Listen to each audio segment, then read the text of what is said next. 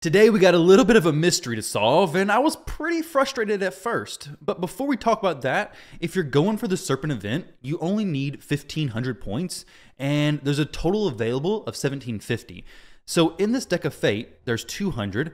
If you've been on track with everything so far, and you plan to continue to be on track and get everything done, you don't actually have to do this deck of Fate at all. There's 200 points available. It's still going to leave you with 1,550 total. So technically, you could miss an extra 50. But I'm personally going to go for this because I don't like living life on the edge. I would definitely miss it. With this event, first thing I do when I open it up is look at the rewards. The rewards, super solid. The only way to get these accessories is from Hydra Clash victories, which is difficult enough as it is. So getting these is very valuable if you can max it out.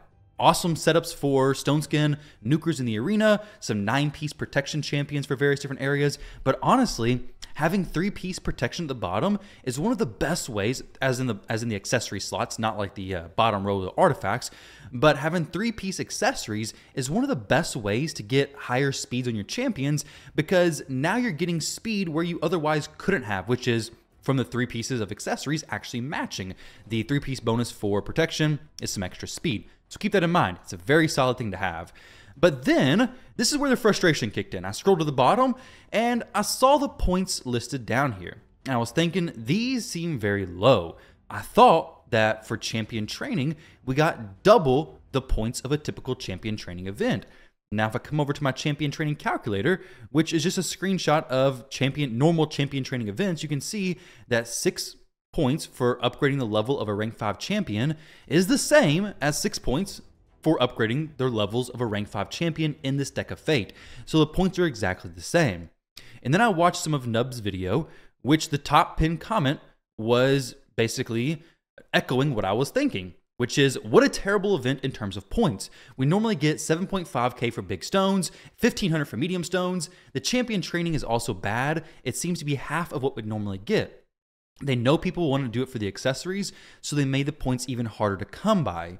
So, to give Plarium, like, a little bit of feedback on their event, I set out on a mission to show that the points were absolutely horrible. But I found something a little bit different.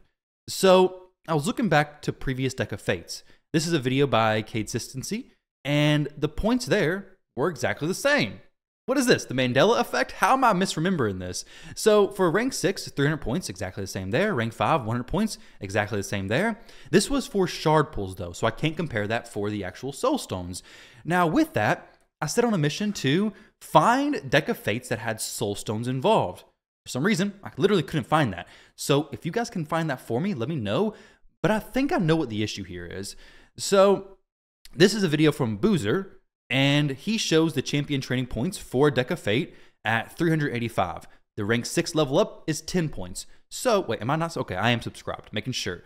So there's a 20% decrease from that Deck of Fate to this current Deck of Fate, which was 10 months ago. So a 20% essentially increase in total points is what we're going to require to get. Not good, but it's not the, double the point difference essentially. 20% is 20%, definitely not great. But it's not the same rage-inducing that, having the points would be, or a 7,500 point drop down to a 5,000 point drop. That's a little bit crazy.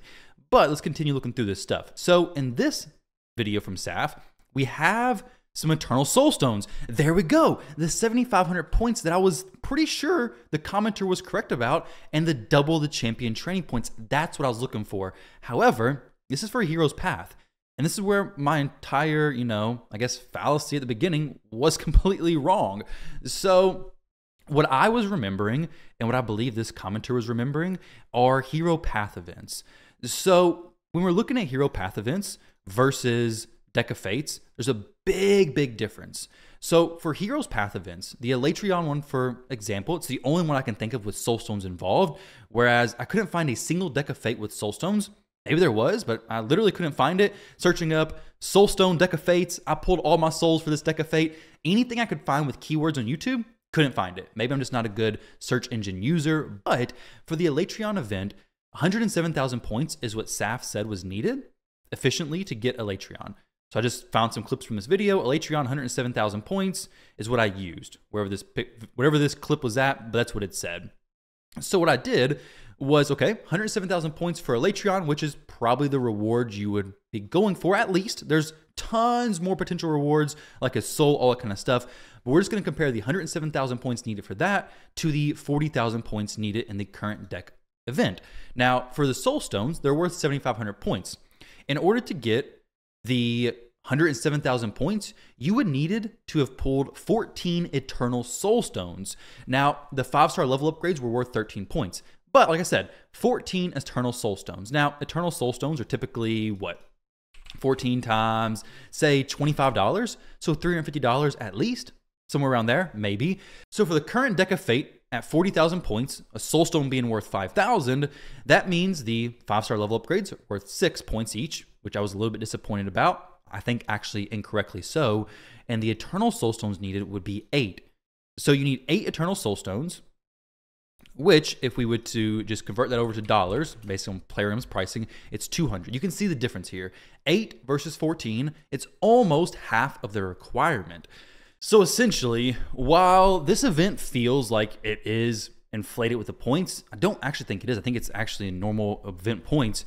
So if you're considering going for this, what you're going to need to look at this as is essentially champion training, normal champion training, exactly vanilla normal champion training, same points. So if you could get 40,000 points there, fantastic. Or if you have, say, 4 soul stones, you can get 20,000 points from that. You can go ahead and say, okay, now I only need 20,000 points from champion training. I can hit those numbers, no problem. Or if you're somebody like, okay, I have enough soul stones to actually get, you know, say 30,000 points. Well, now I need 10,000 from champion training. So honestly, this event doesn't seem to be too bad. The Immortal Soul Stones in this event are worth not a ton. Let's see, 1,000 points. Whereas when you look at a Hero's Path event, you can see that Eternal Soul Stones are worth quite a bit, right? Let's see if Saf has the picture of how much they're actually worth. I don't know if it does. I probably already had it picked up earlier. There we go. Pretty much. Eternal Soul Stones 1,500. Actually, this event is better because if you look at 1,000 points compared to 40,000 points versus 1,500 points compared to, what, 110,000 points for Elytron Soul, you can see that the percentage impact of 1,000 versus 40,000 is vastly different than 1,500 compared to 110,000. I don't know the exact percentages there. I could do the math, but to be honest, it doesn't even need to be done. It is such a huge difference. 1,500 points for an Immortal Soul Stone is horrible when you consider the 6-star champion reward is requiring you to get 107,000 points. Just some food for thought there.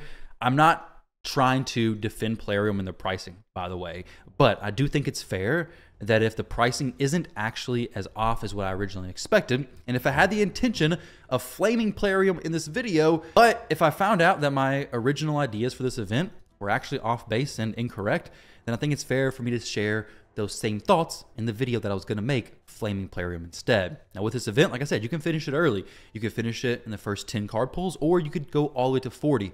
Plan to go for 40, but honestly, it's not that bad. It's much better than what I originally thought. I just had to see some comparisons to previous events.